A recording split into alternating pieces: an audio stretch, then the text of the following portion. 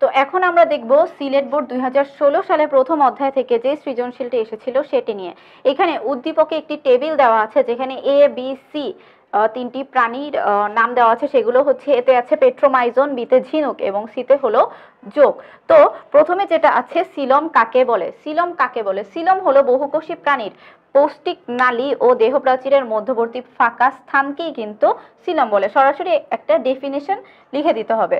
তারপরে খতে আছে শ্রেণীবিন্যাসের প্রয়োজনীয়তা ব্যাখ্যা করো। এখানে শ্রেণীবিন্যাস কাকে বলে সেটা বলে তারপর এটার প্রয়োজনীয়তা আমাদেরকে ব্যাখ্যা করতে হবে। শ্রেণীবিন্যাস কাকে বলে? শ্রেণীবিন্যাস হলো পৃথিবীতে অসংখ্য জীব প্রজাতি রয়েছে, তাদের মধ্যে প্রাণী, উদ্ভিদ, বিভিন্ন ধরনের প্রজাতি রয়েছে। এই সকল প্রজাতিদেরকে বিজ্ঞানসম্মতভাবে সুশৃঙ্খল পদ্ধতিতে ধাপে ধাপে বিন্যস্ত করার প্রক্রিয়াকেই কিন্তু শ্রেণীবিন্যাস বলে। এখন এই শ্রেণীবিন্যাসটা প্রয়োজনীয় কেন?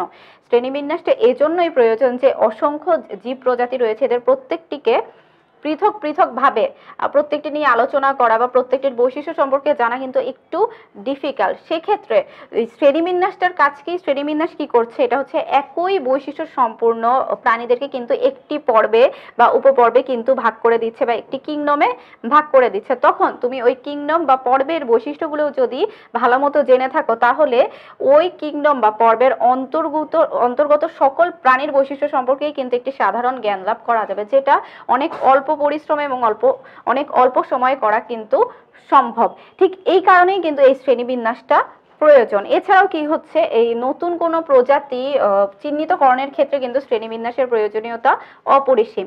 তো এইগুলো ছিল হচ্ছে শ্রেণীবিন্যাসের প্রয়োজনীয়তা। এরপরে আসো গতে বলেছে এর সাধারণ বৈশিষ্ট্য সমূহ উল্লেখ করো। এতে কি আছে? এতে আছে হলো পেট্রোমাইজন। আমরা জানি করডাটা পর্বকে তিনটি উপপর্বে এবং সেই তিনটি উপপর্বের ভার্টিব্রাটা যে উপপর্ব আছে সেটাকে কিন্তু 7টি শ্রেণীতে ভাগ করা হয়েছে। তো এখানে যে পেট্রোমাইজনটা আছে এটা হলো করডাটা পর্বের সাইক্লোস্টোমাটা শ্রেণীর অন্তর্ভুক্ত একটি প্রাণী। আবার দেখো, করডাটা পর্বের অর্থাৎ যারা কিনা মেরুদণ্ডী প্রাণী তাদের মধ্যে সাইক্লোস্টোমাটা শ্রেণীর অন্তর্ভুক্ত একটি প্রাণী। তো এদের বৈশিষ্ট্যগুলো কি? এদের বৈশিষ্ট্য হলো দেহ লম্বাটে হবে, মুখছিদ্র হবে হচ্ছে গোলাকার, মুখছিদ্র গোলাকার এবং চোয়ালবিহীন হবে। এরা ফুলকা ছিদ্রের সাহায্যে শ্বাসকার্য চালাবে। তো আমাদেরকে প্রথমে বলতে হবে এর চিহ্নিত প্রাণীটি হলো পেট্রোমাইজন, যেটা কিনা করডাটা পর্বের সাইক্লোস্টোমাটা শ্রেণীর অন্তর্ভুক্ত একটি প্রাণী। এর সাধারণ বৈশিষ্ট্য হলো দেহ লম্বাটে, মুখছিদ্র গোলাকার এবং চোয়ালবিহীন এবং ফুলকা ছিদ্রের সাহায্যে এরা শ্বাসকার্য চালিয়ে থাকে। তারপরে বলেছে বি এবং সি একই শ্রেণীভুক্ত কিনা তোমার উত্তরের পক্ষে যুক্তি দাও। বি ও সিতে আমাদেরকে কি বলেছে? বিতে হলো ঝিনুক এবং সিতে হলো যোগ। আমরা জানি ঝিনুকটি হলো মলাস্কা পর্বের অন্তর্ভুক্ত একটি প্রাণী এবং যোগ হলো অ্যানেলিডা পর্বের অন্তর্ভুক্ত একটি প্রাণী। তো এদের মধ্যে আমাদেরকে ফার্স্টে তো আমরা বলে দিব যে বি চিহ্নিত যে প্রাণীটি আছে ঝিনুক, সেটা মলাস্কা পর্বের অন্তর্ভুক্ত এবং সি চিহ্নিত প্রাণী যেটা হলো যোগ, এটা অ্যানেলিডা পর্বের অন্তর্ভুক্ত প্রাণী। এদের মধ্যে বৈশিষ্ট্যগত পার্থক্য রয়েছে, এজন্য এরা একই শ্রেণীভুক্ত নয়। তো ঝিনুকে কি আছে? ঝিনুক হলো মলাস্কা পর্বের অন্তর্ভুক্ত। এদের যে বৈশিষ্ট্য সেটা হলো, মলাস্কার বৈশিষ্ট্যই হলো এদের দেহটা কিন্তু নরম থাকবে এবং এই নরম দেহ শক্ত খোলস দ্বারা আবৃত থাকবে। এই শক্ত খোলসকে কিন্তু মেন্টেল বলা হয়ে থাকে। এরা ফুসফুস বা ফুলকার সাহায্যে শ্বাসকার্য চালায়। পেশিবহুল পা দিয়ে এরা হচ্ছে চলাচল করে থাকে। এরা কিন্তু পৃথিবীর প্রায় সকল পরিবেশেই বসবাস করে থাকে। অপরদিকে যোগ যেটা, এরা হলো নাতিশীতোষ্ণ অঞ্চলে বসবাস করে। এদের যে অ্যানিলিডা পর্বের যে সকল বৈশিষ্ট্য সেটার মধ্যে রয়েছে দেহটা খণ্ডায়িত থাকবে, দেহ নলাকার হবে, যোগের দেহ নলাকার।